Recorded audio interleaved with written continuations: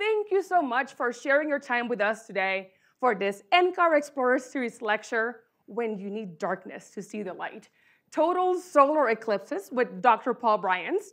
I am Dr. Evie McCumber, and I am an educator here at the National Center for Atmospheric Research, or NCAR.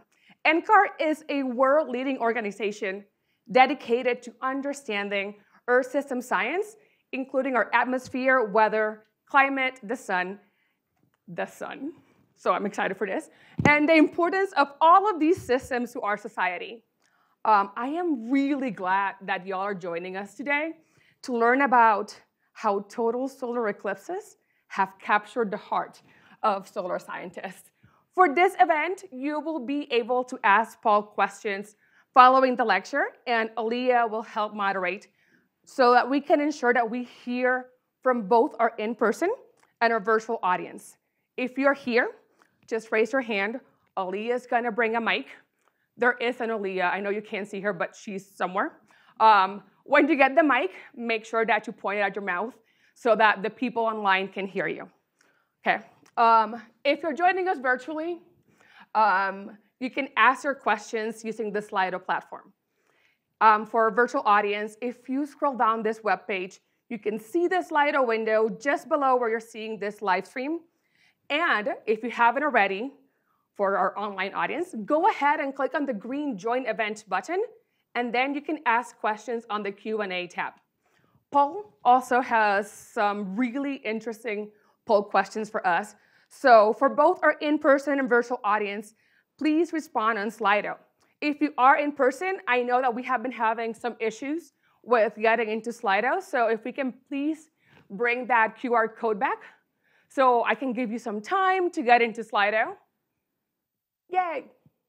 So if you can go ahead and get the QR code going so you can log in. Please make sure that you're using your phone to navigate to this webpage. Yay! And make sure you are joining Slido because we want to hear your thoughts with regards to our word cloud, which is going to be asking, what do you think of when you hear the words solar eclipse? Because we are really going to get to that very soon. In case you want to rewatch this event later, it's going to be recorded and will be available on the NCAR Explorer Series website. With us today, we have NCAR scientist Paul Bryans. Paul is a scientist at the High Altitude Observatory at NCAR, where he researches the ways the sun affects life on Earth. To do this, he uses observations from many different telescopes, both on the ground and in space, which each give unique perspectives on how the sun's atmosphere is evolving. Dr. Bryans has been involved with field expeditions to observe solar eclipses since 2017, including leading a team to a mountaintop in Chile. In addition to solar research, Paul has also conducted research in the fields of supernova remnants, molecular clouds, and comets. Now, before I turn it over to Paul, let's check out your thoughts on our word cloud. So if Jesse and Christopher could please share Slido for us, and I give you Paul. Come on, Paul.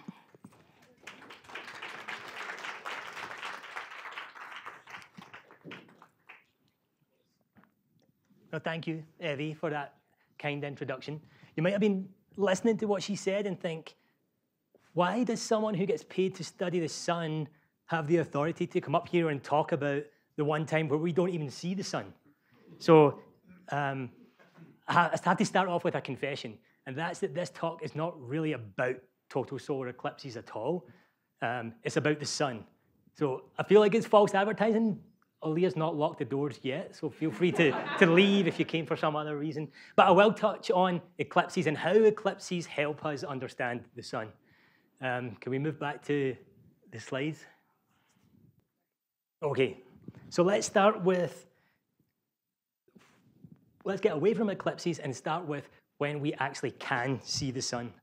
If you look up at the sun right now, which you shouldn't do unless you're wearing protective glasses, you'll see something like this, right? This is what we call the photosphere of the sun. This is the visible part that you would see with your eyes. For there are some features on it, but for the most part, it's kind of plain and boring. But the sun's actually made up of many different layers. In the core of the sun, atoms are pushed together with gravity, right? And hydrogen atoms fuse together to create helium. But it also creates a lot of energy. And that energy eventually is forced out from the center and eventually gets to the surface, which is the photosphere that we just saw in the previous slide. But it doesn't stop there, right? It keeps going. It moves out into the sun's atmosphere that we call the corona. So we can move now to a couple of the Slido questions. These were kind of designed just to kind of gauge what the people's background knowledge is on the sun.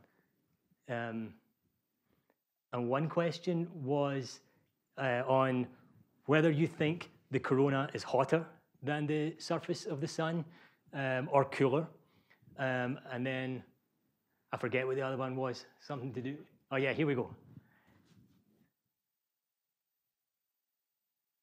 So most people think that the corona is warmer than the surface of the sun and a lot warmer. Most people are correct. But I want you to take a minute to stop and think about, does that really make sense? Right? Let's make an analogy with a campfire, right? If I'm out camping and I'm making s'mores, do I want my marshmallow close to the surface of that fire to melt, or do I want to move it away? If I move my marshmallow away, nothing's going to happen, right? But it seems to be the opposite thing is happening on the sun, right? The surface is much cooler than the atmosphere. And when I say cooler, the surface is still 6,000 degrees, right? It's hot. But the corona is 1,000,000 degrees. So why would that be? And that's something that we solar physicists still don't really understand. Right? We're trying to. Part of what I'm trying to get across in this talk is our observations are trying to go towards answering that question.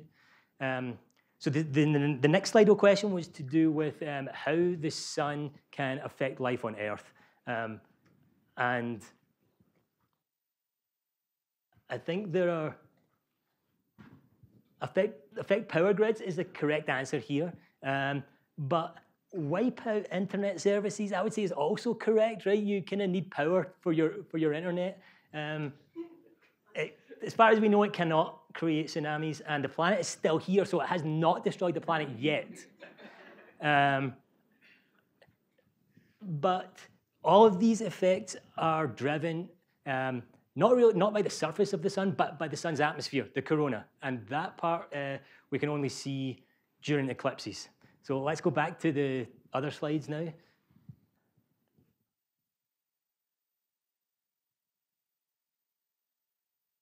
Okay, so I spoke about when the material reaches the surface of the sun, it doesn't stop there. It comes out and it forms an atmosphere that we call the corona. That corona is not some steady environment, right? This is a kind of, you can see the surface of the sun on the left here, and the material is flowing away.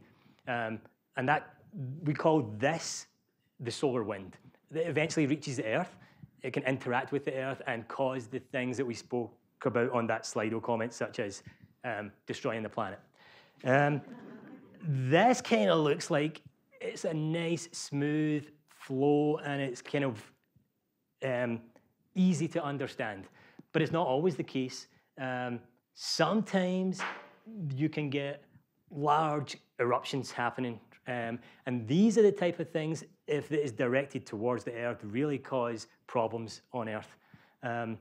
And so I kind of would like to go back to the campfire analogy a little bit now. Would you see this sort of thing on a campfire?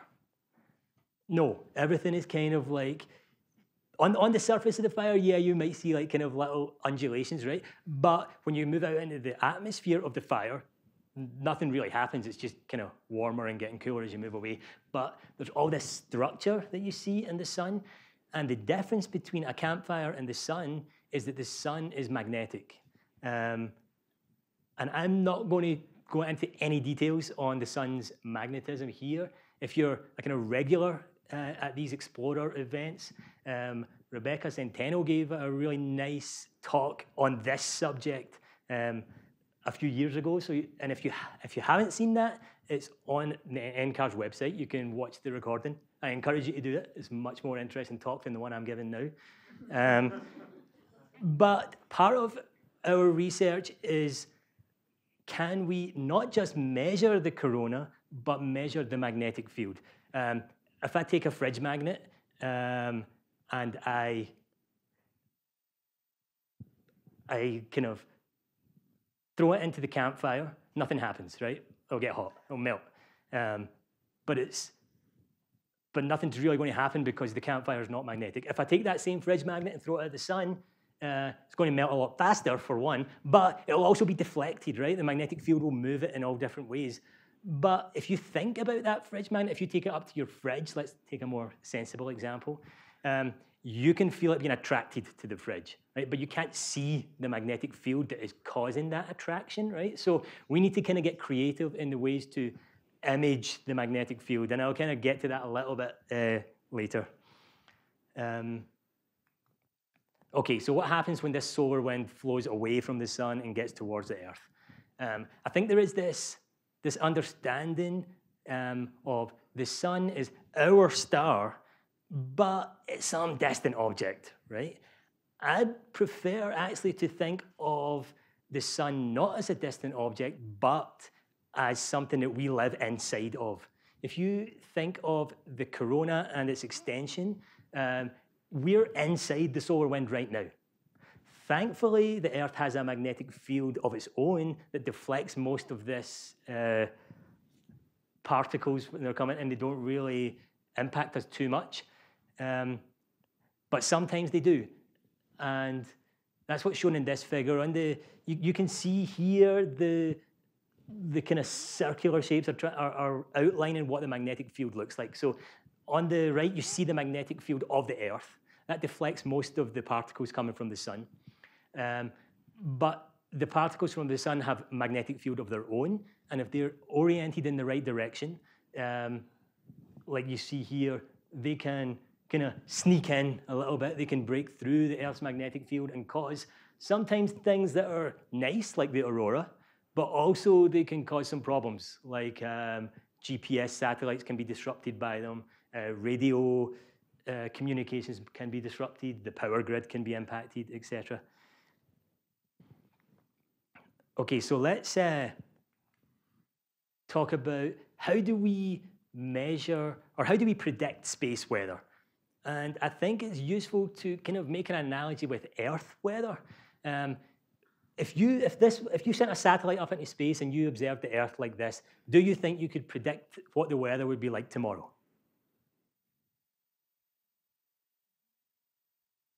Yes? Well, okay, so what would the weather be like tomorrow? My answer is no, because what this is showing is the surface of the Earth, right? I can't tell what the weather's like without looking at the atmosphere of the Earth. So I really need something like this that shows the Earth's atmosphere.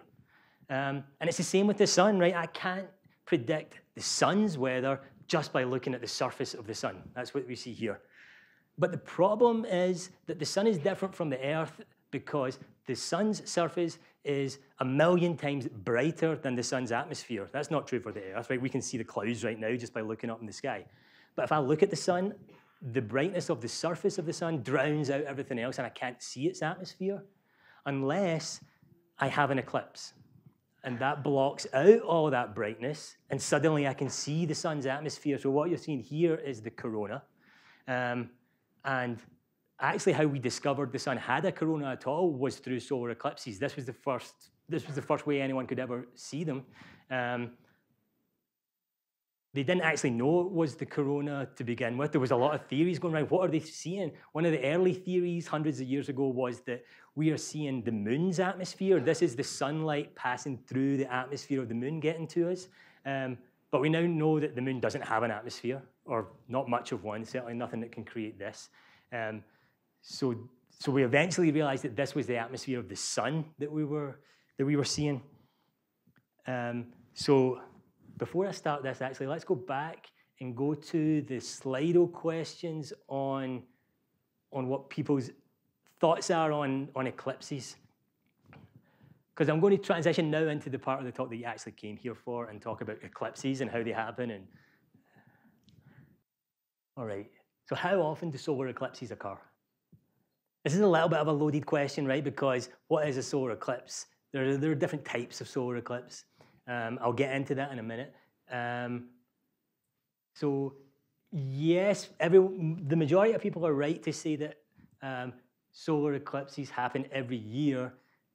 They're not all the same. Some are annular, some are partial, some are total. A total solar eclipse happens on average about once every 18 months. But the reason I put every month is because that might be something that seems intuitively correct, right? The moon orbits the Earth once a month, right? So surely it just gets in front of the sun once a month and we would get an eclipse every month. That's not true, and I'll show you why in a second. I think there's another question here, am I right?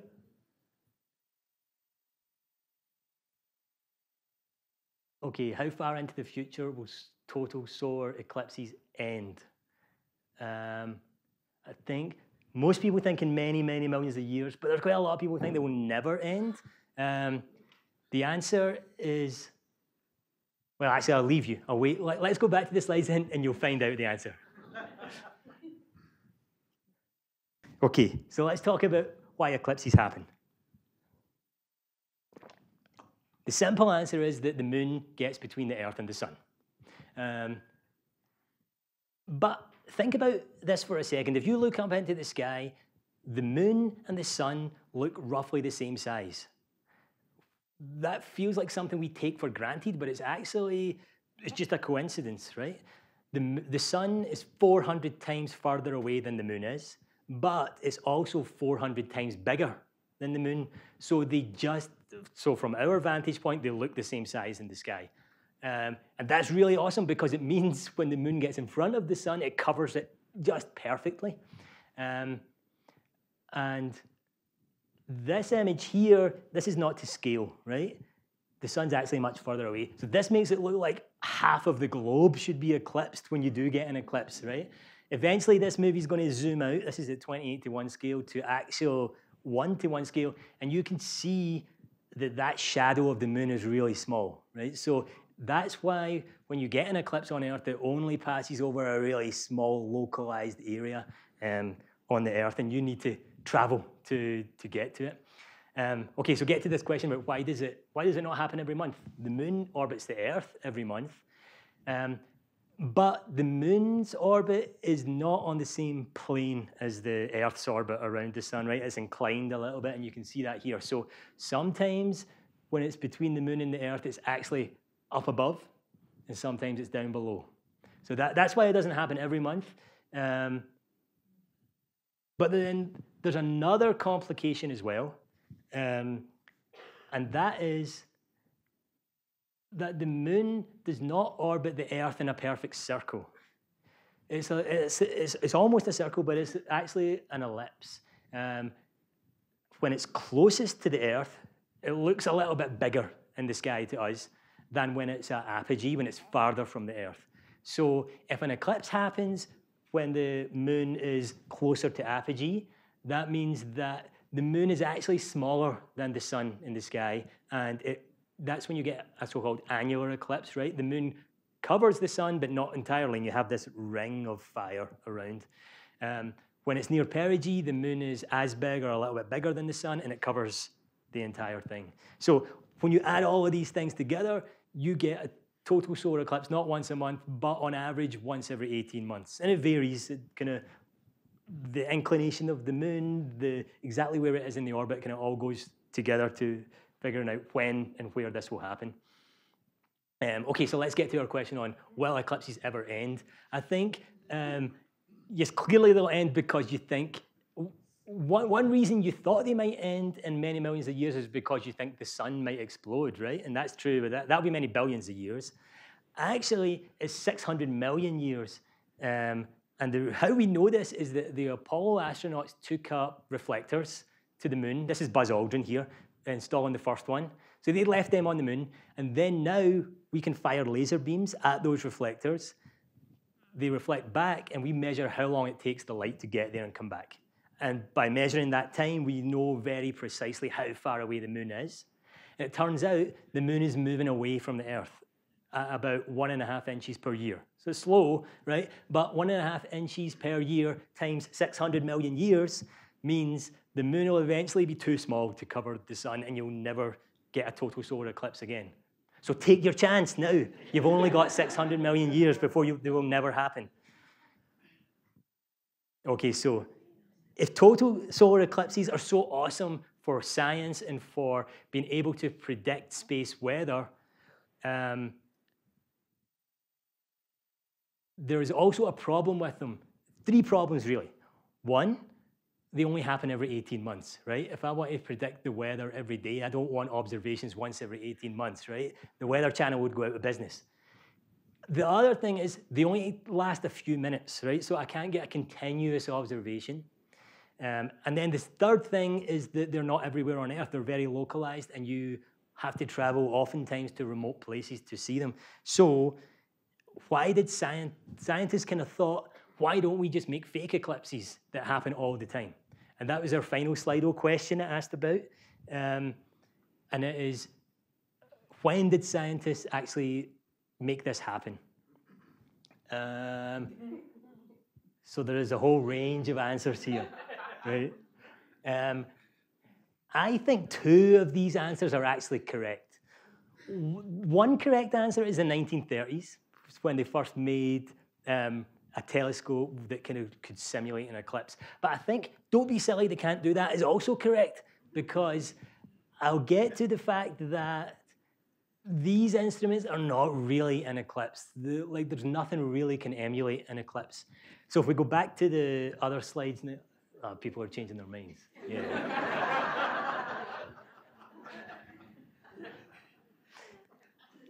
Okay. So you would think, in principle, I'm going to build a telescope and point it at the sun. Why don't I just make a fake moon, right? Oh, I'll make a little disk, and I'll put it in front of my telescope. It'll be the exact same size as the sun. I'll block out all the sunlight. I'll get an eclipse. Conceptually, that sounds simple, but in practice, it's very hard to do. And a reason, or a way to understand why it's so hard, is, let's say you go outside just now and you put your thumb up to the sun. You could block out the sun, right? You wouldn't see it. You would be able to look up there and not be blinded. But would that be the same as an eclipse? Do you think you would be getting the same experience? No. Yeah, exactly. And the reason for that is that the sunlight is still coming into the Earth's atmosphere. It's scattering off all the Earth's atmosphere and still getting to your eyes. So the same thing happens with a telescope, right? If I put a fake moon in front of the telescope, all this other light still gets in there. But if you're very clever, this kind of moves. Let's see. There we go.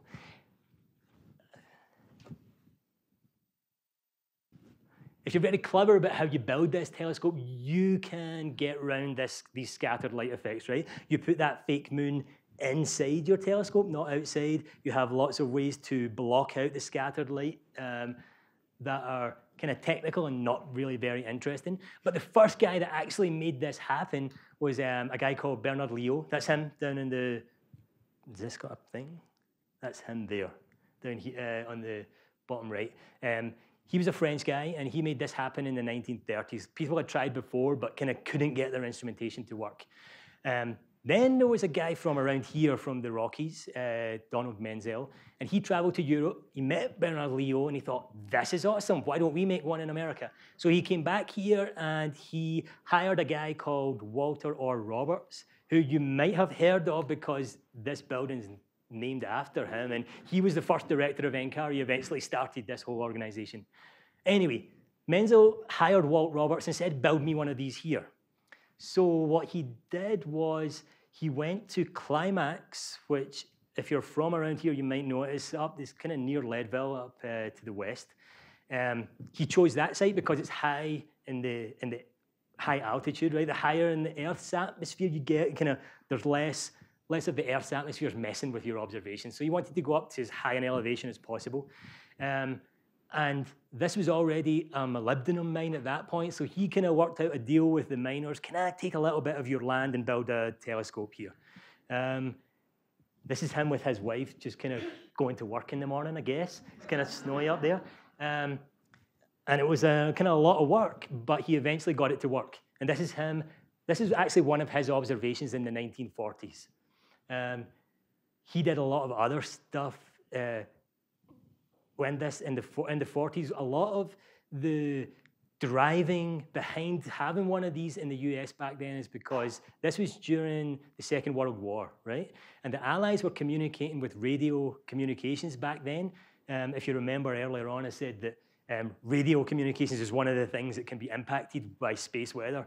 So they wanted to know when to send their radio communications that would not be interrupted. So if he saw something like this happening, he would tell them, this is not a good time, your radio is going to be interfered with. And that was a lot of the practical use of, excuse me, of these observations back then. In the 1970s, that site in Climax was decommissioned, kind of for a couple of reasons. One was that they were still mining there, right? It made the air kind of dirty with a lot of other stuff that was not good for trying to do solar observations. I think and they built a new observatory in Hawaii. So I think the second reason was the weather was much better. And this is our site, the Mauna Loa Observatory, that's still currently running when we don't have volcanic activity. And this is an example of the observations we can take today. So they're not quite as good as an eclipse, but they're pretty close. And more importantly, we can take them not 24 hours a day, but about 5 hours a day. Obviously you can't take this in nighttime, right? And you need the sun to be up, but if the sun's too close to the horizon, it also doesn't work very well. You've got Earth's atmosphere to contend with. But even though we had these observations using these so-called coronagraphs, they still went on eclipse expeditions. So this was the first one, the NCAR. It wasn't called NCAR back then, but it's what became NCAR, led to Sudan. And one thing I want to point out is, look at how huge these things are, right? I'm amazed that they took this stuff like all over the world for a 4-minute observation. They went to the Cook Islands in 1958. They kind of, you don't really have a choice where to go, right? The eclipse happens where it happens, but they kind of got lucky, I think, with some of these locations. And in Bolivia here, and I want to point this one out because if you see this telescope here that they have behind the curtain, it's a little bit Wizard of Oz, right? That's the same telescope that you see out in the lobby here. That's the Newkirk telescope. It was designed, it has a very interesting design in that there's special filters in it that kind of attenuate the light differently as you move away from the sun so that you don't get dominated by the bright stuff that's close to the sun. You get a kind of even picture where you see the corona spread all the way out as far as your field of view is. And they took this telescope to many different places for decades. This is it again in Mexico. More recently, this was the last solar eclipse that was in the US. We took much smaller stuff you can see this time. We packed this up and put it in the back of the van and drove it there. I can't imagine like taking this huge apparatus anywhere. And then most recently, we went to Chile in 2019. So the question is, if we have this instrumentation in Hawaii now, and there are other of these coronagraph telescopes around the world that can fake an eclipse, why do we still bother with eclipses at all? My answer is, I like to go to Chile and places like that, right? It's fun. But the reason that I tell my boss is because if I compare my eclipse observation with a coronagraph observation, they're not really comparable. This is observations from the same day, right? This is the eclipse that was taken in 1980 in India. And here's what the Mauna Loa instrument took in Hawaii that same day. You can see that the quality isn't so much better here, right? And it's not just the quality. If you look, this dotted line that you see kind of inside the black square, that's where the sun is. So this so-called fake moon that they put in front of the telescope, they have to make it a little bit bigger than the sun. If they make it the exact same size, there's too much sunlight scatters in, so you can't really do the same thing. The difference with the moon is that it's so far away, it's outside the Earth's atmosphere, right? It blocks all that light before it even gets to the Earth, so you don't need to worry about that scattered light. You do need to worry about it if you're doing your fake eclipse. So you can't see really low down in the corona the same way as you can with an eclipse. And then here's again another example from 2017. You can see that our observatory observations now are better than they were before, but they're still not as good as the eclipse. So we still like to go on eclipse expeditions. But one drawback of the eclipse is that it only happens for, okay, so this is the 2024 eclipse. It will happen in April next year. It will last 4 minutes. The maximum time an eclipse can happen is about 9 minutes, right? So you only get a few minutes of observations, and to try and predict space weather, you want to see observations over a long period of time, see how things are changing in the corona, are things being ejected. So if we have one telescope in the path of the eclipse, the shadow moves over us, we see the corona for 4 minutes, and then we're done. But what if we're kind of clever, and instead of having one telescope, we have lots of telescopes all along the eclipse path? The key to this is making sure that all of these telescopes are exactly the same, right? Because if I take 35 4-minute images and stitch it all together, I kind of want a seamless movie. I don't want kind of the exposure changing, everything changing. So that's what we're doing for next year. We're deploying 35 of these eclipses all the way from Texas up to Maine. They will be spaced so closely together that there is never any gap, right? So they'll be all along the eclipse path, and then after the fact, we'll stitch a movie together that each individual one is 4 minutes, but total movie is an hour. And then you can really see things changing in the corona over that time.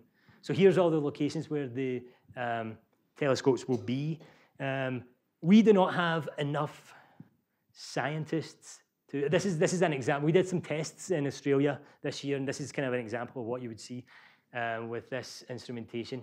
We don't have enough scientists to man all these stations, so we're engaging the community to do it, right? If you are going to be near the eclipse path and you want to be involved in this project, let us know. There's an email address there. And you don't worry about grabbing it right now. You can talk to me after if you're interested. But the cool thing is that we're trying to engage underserved communities, and we are giving them all the equipment to keep after the fact. So this stuff is not just nice for looking at eclipses. It can be used for nighttime astronomy, for different things. The other problem with eclipses is that if you're viewing it from the Earth, I might have clouds, right? And then I don't see anything. You don't get to kind of keep observing, oh, maybe the clouds will go away. The eclipse happens when it happens. That's nothing you can control. So one idea is to get above those clouds in an aircraft. This is an aircraft called a WB-57. This used to be a military bomber. The military decommissioned them, and NASA thought, let's buy a few of these out and reconfigured them. So what they did was they added this nose turret thing that you see here that you can put instrumentation in. We have cameras in there. You can see that it can turn around, right? So the pilot will fly along the eclipse path above the clouds. He'll orient that front nose cone to point in the right direction. As he's flying, it can move to track the sun. And you are kind of guaranteed to get good weather. So one way is to put your stuff on the front of the plane. The other way is to, what NCAR did, is buy a super high-end luxury jet, rip out all the cool stuff inside, and just cram some instrumentation in there, right? So that's what they did here. This is like the kind of, if you've seen Succession, this is the kind of planes they fly around in, right? But they've got nice, comfy couches and beds. NCAR has all this crap. So what they do is they have all the instrumentation that they need to observe the eclipse, and then have a really precise pointing system with mirrors that makes sure they look through a little hole that they drilled in the kind of fuselage at the top that points towards the sun. This is a little bit different from that nose cone situation, right? That nose cone could move, right? The aircraft can't, like, you can't change where the window is, right? So you have to get a little bit creative in how you fly. The pilot might have to kind of tilt it a little bit. But these are some of the things that we're doing for the eclipse in 2024. We're flying the NCAR aircraft to take observations. And this is one of the observations from the 2017 eclipse. This aircraft flew, and this is someone that was on board, kind of put their iPhone out the window to see what you can see, right? And you can see that the clouds here would have been a problem for them, right? They're above the clouds, but it's really interesting to see like the shadow come across and how different it looks when the eclipse comes. So let's get to the eclipse then, the upcoming eclipses. Let's start with how many people here have seen an eclipse? Okay, how many people here have seen a total solar eclipse?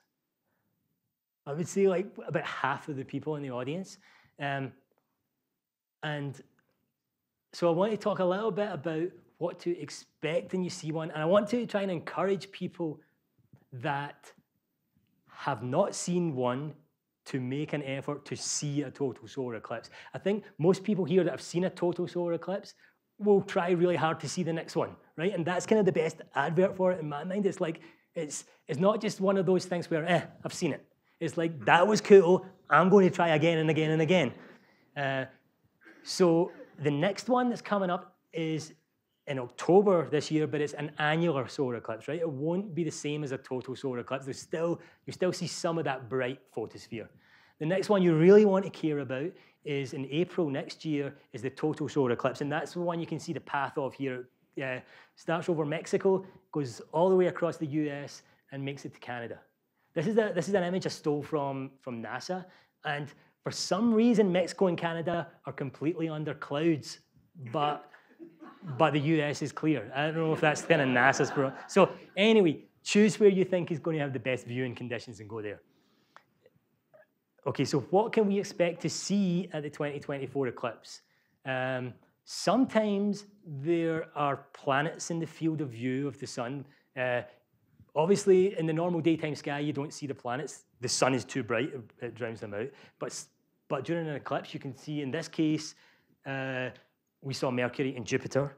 Something really cool about the 2024 eclipse next year is that there's also going to be a comet in the field of view. Now, this is an artist's impression. It won't look like this, right? I am the artist in this case, and I think I did a pretty good job, but it's probably going to be a little bit smaller than that. But this lets me kind of transition to something else. It's kind of in the same theme as what we're talking about. Is the eclipse is cool, but what is really cool about it to me is what it teaches me about the sun. And that's the same for comets, right? Comets are a cool thing, but what's more interesting is what it can teach me about the sun itself. I don't really care about the comet so much. The fact that we see a comet in the field of view near the eclipse is actually not that uncommon. There are thousands of comets, like they're often passing pretty close to the sun. And this is just an animation of, over the years, how many comets have come in close contact with the sun. Most of the time, though, these comets are really small and they burn up. We don't see, like, if they get close enough to the sun, they burn up and they fizzle out, you don't see them. A few years ago, we kind of got lucky, and one of these comets was big enough and close enough to the sun to be able to see with the coronagraph, right, with the fake sun image. And this is what it looked like. This is a coronagraph image from space. You can see the sun's in the middle, and you can see like the occulting disk, the fake moon, is bigger than the sun, so you don't see all the way down to where the sun is. But look at this one. This comet came in. Usually it would burn up, but it survived and it came back out, right? So when we went to some different instrumentation that looks close up in the sun, it looks in a different wavelength of light. It looks in ultraviolet. And we looked at it really close again, right? If the comet's not here, what does this image of the corona out here look like? It looks boring. It looks like there's nothing there, right? When the comet comes through, it releases all this material. All the material gets sublimated off because of the sunlight. And that material gets dumped into the atmosphere and then starts moving around in all these weird shapes that you might not predict. This is on the other side of the sun, right? The sun's here. It's been round the backside and come out again, and it's doing the same thing. And if I kind of process this image and show it in a different way so that we kind of just, instead of, I keep the light from the comet as it moves through. You can see all of the striations it kind of maps out. And this goes back to when I spoke about, can we measure the magnetic field on the sun? That's what we're really seeing here. Our original image doesn't show anything about the magnetic field, but when the comet goes through, it releases this material. That material is influenced by the magnetic field, and instead of flowing along the same orbit that the comet was going, it's like your fridge magnet. It says, oh, there's a fridge over there. And it goes that direction, right? And it goes in all different directions. So it shows you in some places the magnetic field's pointing this way, and some it's pointing that way. And that helps us know what the corona is like magnetically, and eventually how that magnetism impacts life on Earth. So this is kind of like a map of, here is a model of what we think the magnetic field might look like around the sun. Here's what the comet did, and we can test if our model is correct or not. Okay, so something else you might see in the eclipse is Bailey's beads. I think most people have probably heard of this. So why do you see that? It's called Bailey's beads, right? And that's when there's another image after this one that shows you when the moon goes in front of the sun, it doesn't just cover it smoothly. You get little pinpoints of light. And the reason for that is that the moon is not a perfect sphere, right? There's all these craters on it. And we've measured this. This is images from the Lunar Reconnaissance Orbiter that measures very precisely the landscape of the moon. And then in blue around the moon, you see like a exaggerated version of where the moon has valleys and peaks. And you'll see that during the eclipse. So let's see what happens as the moon kind of gets closer and closer to cover, you see these little dots, right? And that's the sunlight coming through the little valleys on the moon. Another kind of cool thing you see is in red here, that's what we call prominence material. That's kind of material that is between the surface of the sun and the corona. It's like a transition region between the two. And that's where a lot of that explosive events kind of come from. Okay, so I'm kind of coming towards the end. This is, like I said, I wanted to convince people that have not seen a total solar eclipse to go and see one. And I'm a super cynical person, right? Before the first eclipse I saw was 2017. I went to talks like this, and people were saying, oh, you have to go and see the total solar eclipse. If you haven't seen one, you haven't lived, right? And I'm like, sure. I think it'll be cool, but it's not really worth traveling for. But after I saw one, I was kind of a convert, right? It's like, you can show people images of the eclipse, what it looks like, but it doesn't convey what it's like. I like to compare it to the Grand Canyon. You can see a picture of the Grand Canyon, right? Or you can go to the Grand Canyon and you're like, oh my God, this is amazing. It's the same for an eclipse for me, because it's not just the image, right? It's not just the sun not being there. It gets dark. It gets cold. Animals kind of go crazy. They think it's nighttime. Should I go to bed? But then 4 minutes later, they're up again, which actually happens quite often in my house. But so I think the best way to convey how cool it is to show you a movie that the National Solar Observatory took of people observing the eclipse in 2017 here in the US. And I want you to concentrate On this little boy here, like watch his reaction when it gets dark.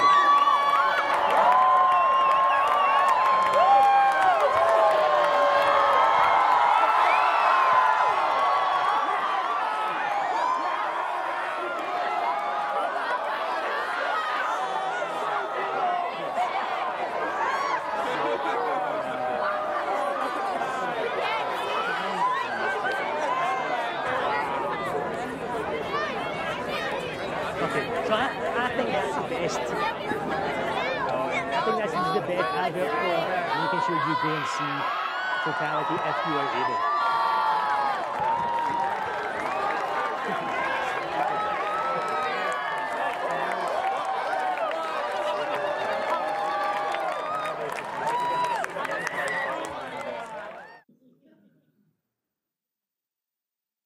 Okay, and I will leave it there. Thank you very much.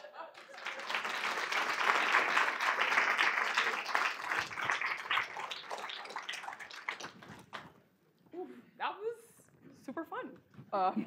Just saying that.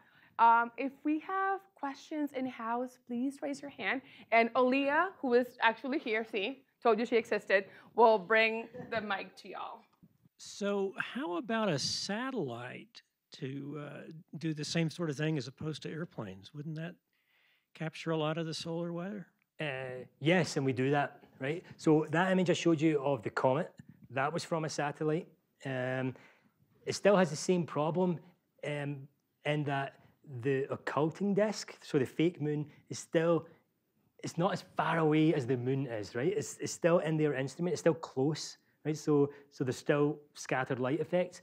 One really interesting idea that will fly next year is a new concept where instead of having a telescope with that occulting disk attached to the end of the telescope, they're going to fly two spacecraft, right? The one spacecraft will be up, the other one will fly some kilometers away, so you get the distance, and that's, but it's very difficult, like from a technology point of view, to make sure those two spacecraft are lined up perfectly. So it's an engineering problem that's very difficult, but they think they can do it, and that mission's going to launch next year, hopefully.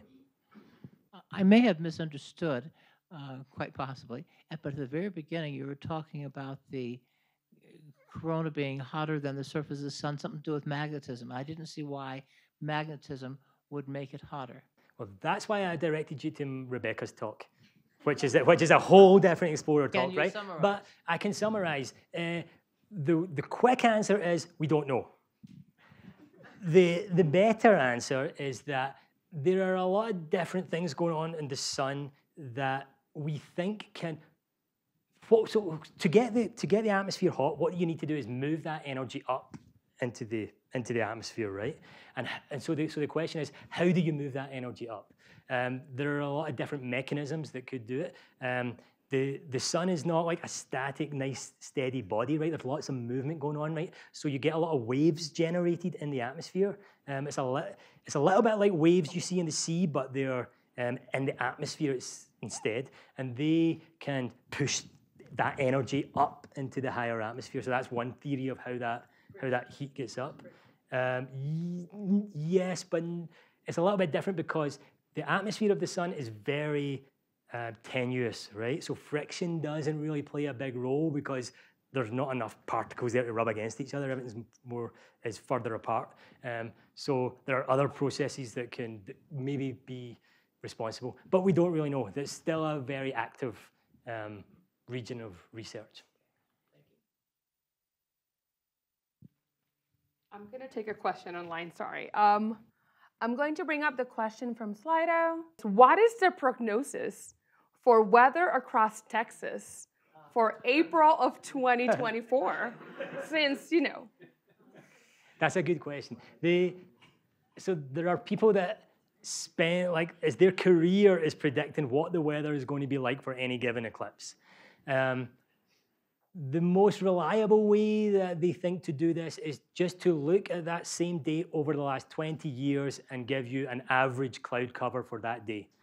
So the average cloud cover over the last 20 years tells me that the best place to be is the best place to be is Mexico, right? If you need to stay in the US, the best place to be is as far south in Texas as you can get. But I will add this caveat. So if you don't take the last 20 years, if you just take this year, April 8th this year, it's the exact opposite, right? Texas was terrible. Ohio was awesome. So who knows?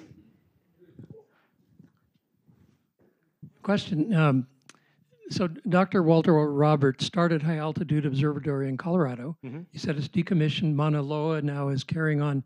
Is the High Altitude Observatory in Hawaii or in Colorado? Both.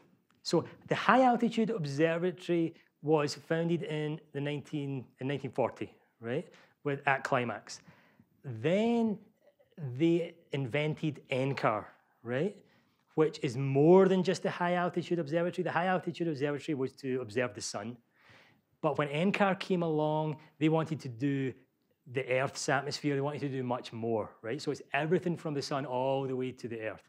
So what they did then was make HAO part of NCAR. So HAO is the part of NCAR that still studies the sun.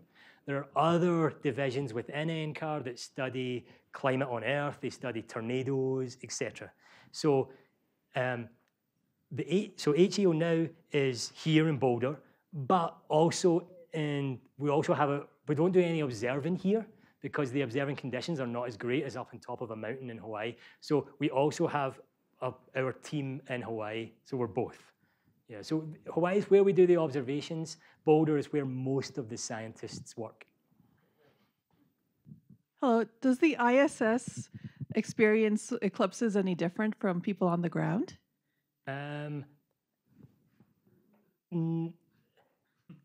Good question. I think they're a little bit closer to the moon, right? If the moon were between them and the sun, so that might vary. Like sometimes they might see a total eclipse when Earth might only see an annular, for instance. But I think that difference is really small. So I think it probably doesn't make a big difference. What is really cool about the ISS is they can see the eclipse happening on the Earth. Right? So they can look down on the Earth and see the shadow move across the Earth. And that's kind of like that slide I had up before is not a real image, it's a simulation, but it's the same thing that they see. And the astronauts have taken movies of that and showed they're not experiencing the eclipse themselves, they're kind of offset a little bit, but they can see the moon's shadow moving across the Earth. What was my question? Oh, yeah. Do you have a sense of what the volunteers will be doing who volunteer at this next solar eclipse? And second question is, when will the following one after 2024 be? When and where? I'll answer your first question first. Okay. There are different types of volunteers, right? We've got 35 of those stations along the eclipse path. What we're doing is having regional coordinators who are volunteers that are kind of in charge of 8 or 9 of them. So there's 4 regional coordinators, and they are kind of overseeing 8 of those individual sites. But then at the individual site itself, there will be people that will be operating the instrument. So that means you need to go and point it in the right place, set all the software up to take the data at the right time.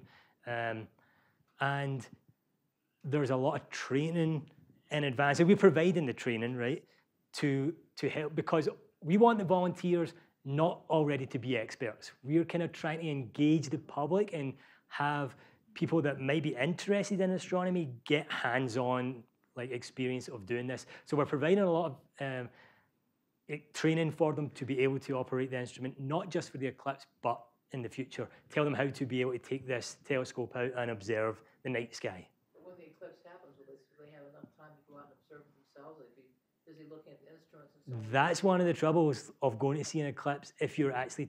I think it's better sometimes not to be bothering with your telescope, right? Just go and enjoy it. But yeah, a lot of it depends how automated it is, and these things are pretty well automated. Once you get it lined up in the right place, you kind of press a button before the eclipse happens, and it does it all for you. So then you can kind of sit in your deck chair and enjoy. Yes. Are you going to answer the second? Oh, sorry.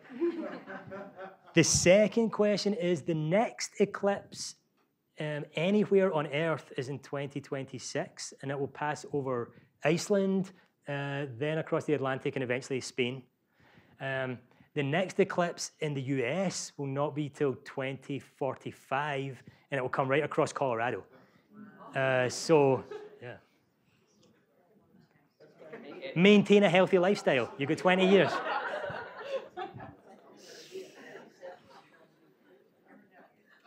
We had another, okay. Will the volunteers be able to pick up the telescopes and move to a place where the weather is clear if necessary? No, and we deliberately don't want them to do that, right? Because, well, we've got around that fact by placing these telescopes all along the eclipse path so that there's overlap, right? If one telescope doesn't take successful observations, it might be because of clouds, but it might just be because something else goes wrong with the instrumentation. The next observation over is close enough that it will also see the same thing, right? So there's uninterrupted coverage even if one goes down. If two in a row go down, then okay, we're stuffed. But the other answer to that is it's very difficult to predict what the cloud cover will be like in advance with enough time to move. Even if you think it's going to be cloudy, lots of the times when the eclipse starts to happen, because the temperature changes, the cloud cover changes, like things happen in the atmosphere differently, and oftentimes it's cloudy and then suddenly the clouds move. So we don't really want people, yeah.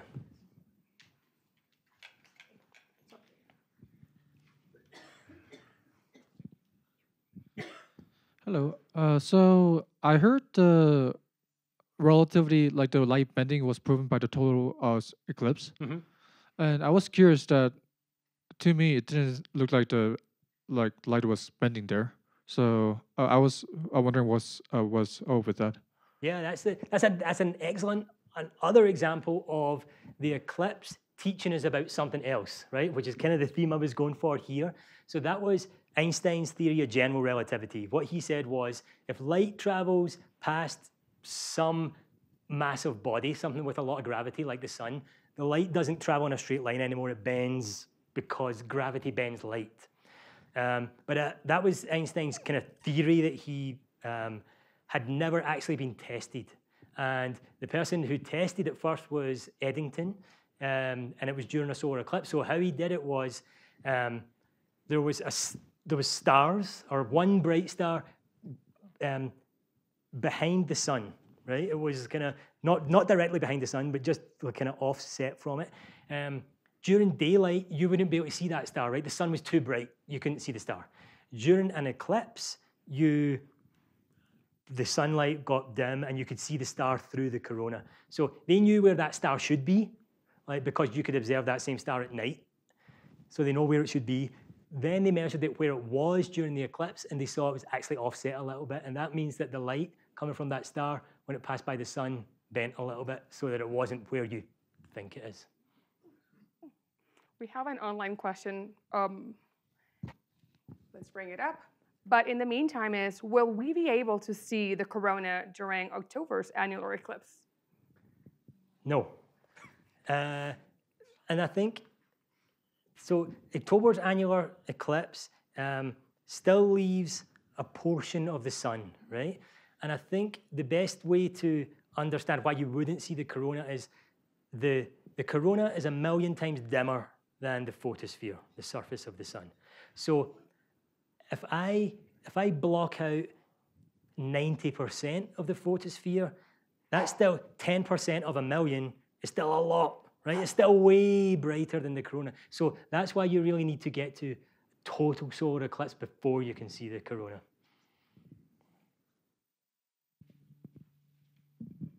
If the sky is clear and weather conditions are therefore optimal for watching, is every solar eclipse experience pretty much the same the way it looks, or is it a different experience every time for whatever reason?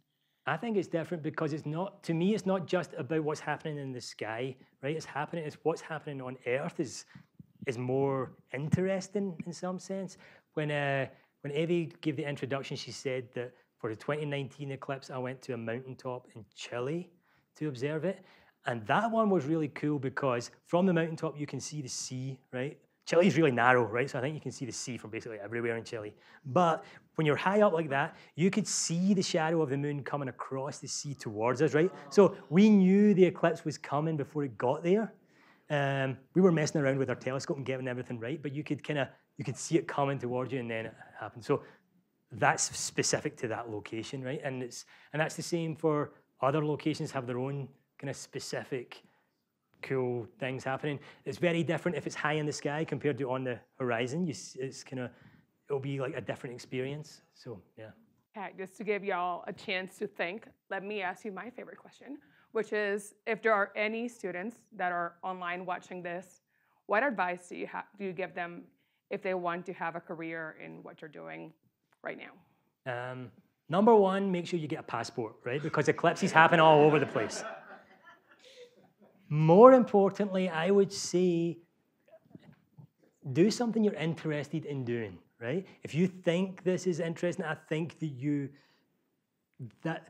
that's the best way to motivate yourself to learn, to be able to become like what I do as a solar scientist. So I studied physics at university, but you don't need to study that to get involved in solar science and eclipse science. There's many different aspects to it. Engineering is a big one, right? When you look at these telescopes, I didn't go into any detail of it, but these are not simple things to build, right? And we have a team of like kind of well-trained engineers. So if you don't need to be a scientist. If you're an engineer, you can get involved in instrumentation. Computer science is a big thing. A lot of, when we look at the data from the sun, it needs to be interpreted, and a lot of computer machine learning and artificial intelligence is kind of a big kind of buzz topic right now.